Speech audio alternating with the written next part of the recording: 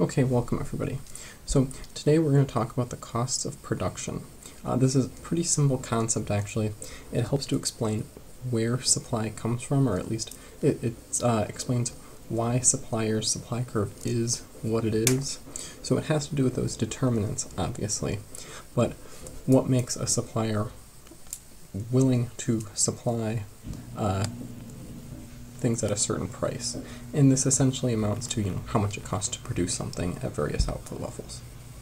So there's just a few really important definitions here. The first, marginal product. We've already learned this word marginal. Marginal product is the change in total product, meaning total product output, from hiring one more worker. Don't be confused in the definition that because it's the marginal product, you think it's one extra product. It's not one extra product. It's how many more products you can put out by hiring one more worker. And specialization is one of the reasons that marginal product tends to increase over time. Because when you specialize, you can have one of each worker focusing on just one thing.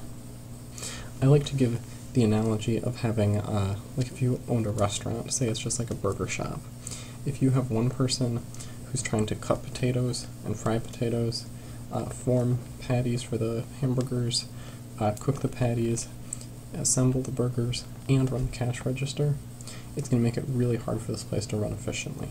And in fact, that employee is going to spend most of his time just running around, not actually doing stuff. And when you can specialize, the employees can focus more on just accomplishing one thing. This is how an assembly line works, basically. Okay, so increasing returns is a time period when the marginal product keeps going up as you add more employees. So here we have marginal product. Again, this is the difference in product. So we hire our first worker, we get 3. We hire our second worker, and we get 4 more. We hire our third worker, we get 5 more. Notice these numbers just keep going up and up and up. This is at a time of increasing returns. Eventually, these numbers are going to flip. This is when, imagine, you have 10 people behind the counter at a burger restaurant. They're stumbling over each other. One dude's just kind of hanging out at the cash register, and he can't really do anything because there's just not enough space for all the people. So here, our total product is still going up, but suddenly our marginal product is getting lower. So we go from 13 to 11 to 8, etc. So this is diminishing returns. So why don't you try this practice just by yourself. You can take out your pen on your tablet and jot the answers on the screen here, and answer the following questions, and then we'll talk about them. Okay, welcome back. So I just figured out all the marginal products here, and again, it's just the difference. Oops. It's just the difference between the total products. Oops, that's 4. That's 3. So marginal product of the third worker, we've got 5. Marginal product. Oh, is this a time of increasing or decreasing returns? Well, we can see that our numbers here are still going up and up and up, so this is the time of increasing returns. What's the marginal product of the 7th worker?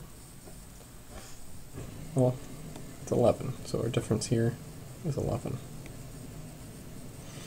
Is this a time of increasing or decreasing returns? Well, it was 13 before, now it's 11, now it's 9, so this is the time of decreasing returns.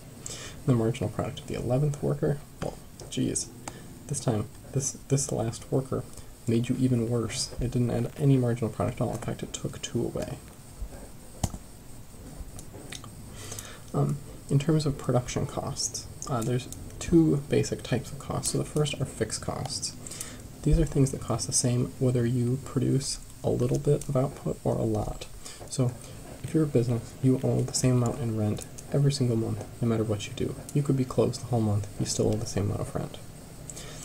Variable costs are different though. These change with output. This could include like worker pay if your workers are hourly, or the amount of things you input, so like the hamburger meat and potatoes at our burger place.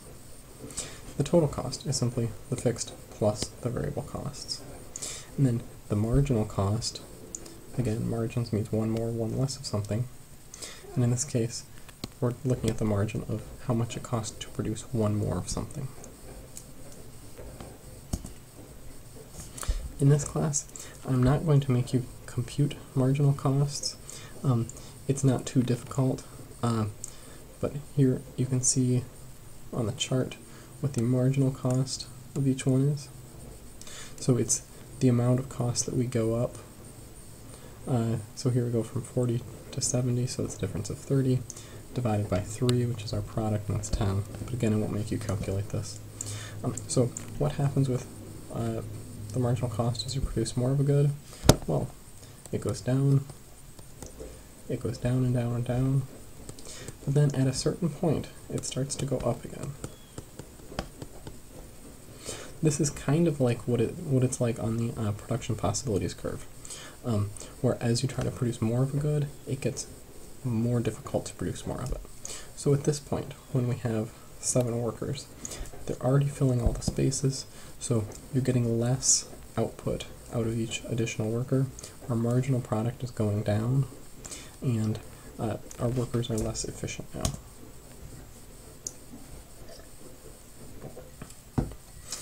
This is a very simple but very important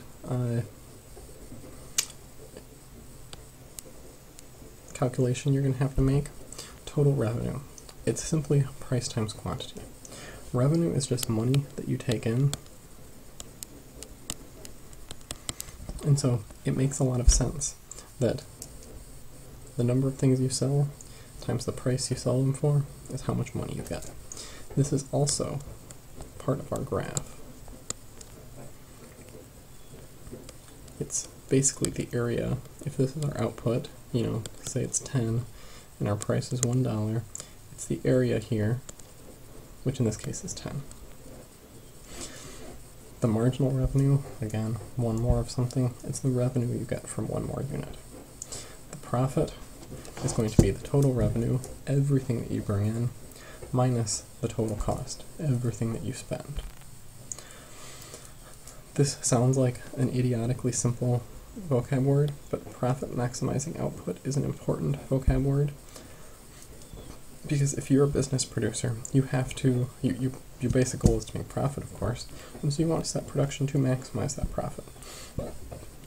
And maximizing profit is always where the marginal cost is equal to the marginal revenue, meaning the cost it takes to produce one more of something is the same as the amount extra that you bring in for that good. At that point, you're going to just be evening out, and if you try to put out more output, it's going to cost you more per unit, and you're going to make less money off of it. And that's it.